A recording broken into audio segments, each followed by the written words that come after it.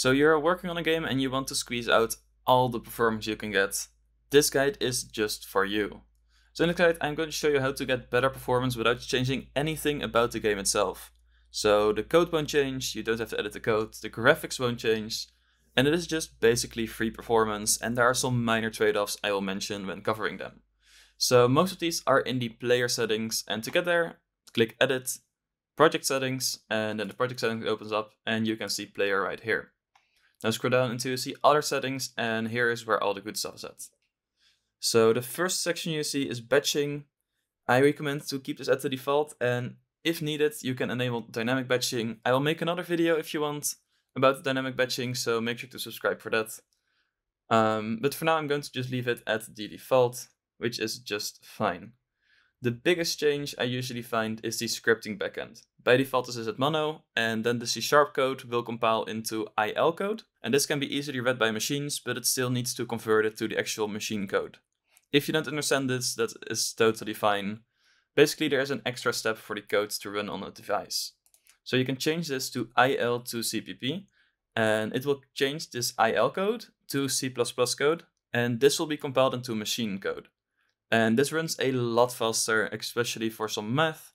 So that's absolutely amazing, and this is basically free of charge. The only thing it did is it did increase the build times. So if you have a weak computer, maybe for small iterations, just stick to mono. And if you have a bigger project that you need better performance for, or if you make a master release just for Steam or whatever store you use, then IL to CPP is definitely worth a shot. The next thing is the C++ compiler configuration, and this is the amount of optimizations applied to the code. So generally I stick to release because it works just fine, but if you want to squeeze out every bit of performance, changing this to master might get a few more performance on the CPU side. By default, the incremental garbage collection is enabled. Just keep this on unless it is absolutely necessary to keep it off. If you don't know what it does, just keep it on. It will stretch out the garbage collection across multiple frames, so it doesn't have a large lag spike, so it is really good to keep this on. If you're just starting a project, switching to the new input system might be beneficial for performance. Again, if you got a project, just leave it at alt unless you want to convert it. It is totally fine. Next, of course, we need to check the optimizations. The first one is to pre-bake the collision meshes, and this is generally great for any physics-based things that, well, get pre-baked so that it doesn't have to happen on runtime. Just keep this on, I never seen any issues with it. But if you do, let me know in the comments below. The keep loaded shaders alive might increase performance a little bit, but it will increase RAM. So again, depends on the platform. If you're targeting Android, maybe keep this off. But if you have a lot of issues with shaders, this might increase performance a little bit. Next, we got the managed striping levels, and this is the amount of code which is striped for IL to CPP. So if this is at the higher value, it might cause some issues, but it might also decrease the build time. So basically, try a bit with this. It can also decrease the actual game size.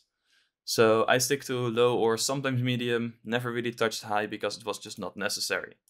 So it isn't that important, just stick it at low until you want to experiment more. For the vertex compression, I recommend leaving that at the mixed, so the default. For the optimized mesh data, turning this on can help with performance because, well, it will optimize the mesh data. But do note, it can change some post-processing effects. So for example, a game I worked on Nowhere in Sight, it did have issues that the lines didn't show up with the optimized mesh data on. So again, this depends on your project. For 99.9% of the projects, this will help for performance, but do know it can cause some issues. So if you got issue with post-processing or shaders, this might be an option to check. Also, if you want lower build size, you can enable the texture mid-map striping, which again can be useful. This is for the logs, and if you do a debug log in Unity, it will cause some garbage to be made, which needs to be collected. So for builds, you can turn off certain logs. So for example, you can do a regular log, an error, and the error we do want on, we want the logs to be off. And using this, it will save some garbage. But of course, you should actually manage your debug logs yourself. But hey, this might just help if you don't want to do that, or if it's not possible or whatever. So it does show up the logs you actually need for debugging. So this was all for Windows, and most of the same applies for HTML5, Android, and any other platforms. For example, HTML5 just has IL2CPP as default, which is pretty nice. For Android, there is actually some performance to win. The first of all is the graphics API. For me, OpenGL ES3 did have some better performance than Vulkan.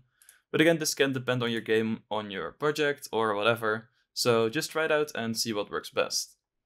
The thing that helps a lot with Android is IL2CPP. Again, turn it on. And you will see these also are now available. So on Mono, you can only build for ARM v7, which is quite old by now.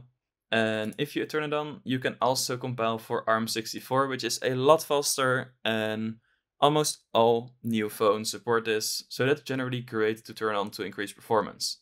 Also, if you want to target Chrome OS, this is required, and you can turn Chrome OS on, again, if you got a game for it. So for me, it's off.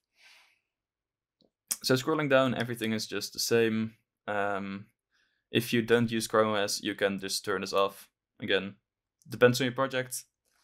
And all of this is also just the same. So these are the things that don't change anything to your actual game itself. So the graphics are the same, the code is the same. And next, if you want to go further, you can go into the GPU side of things, so the quality right here. I will make another video about the GPU performance and how to debug this. And there's one quick thing I do want to show. In the latest Unity version, so 2021.2, you can see in the build settings right here that there's an IL2CPP code generation. And you can select faster runtime, so the game will run faster on the device you target. Or you can choose faster and smaller builds. And this will decrease performance, but it will also decrease the build time. So again, if you make small iterations, this might be worth it. And otherwise, just stick to faster runtime because, hey, it has better performance. On that, there isn't a lot more to change. So this is how to optimize your game for the CPU side of things without changing any code.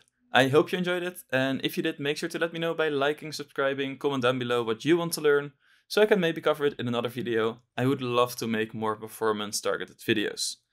So again, hope you enjoyed it, and I'll see you in the next one.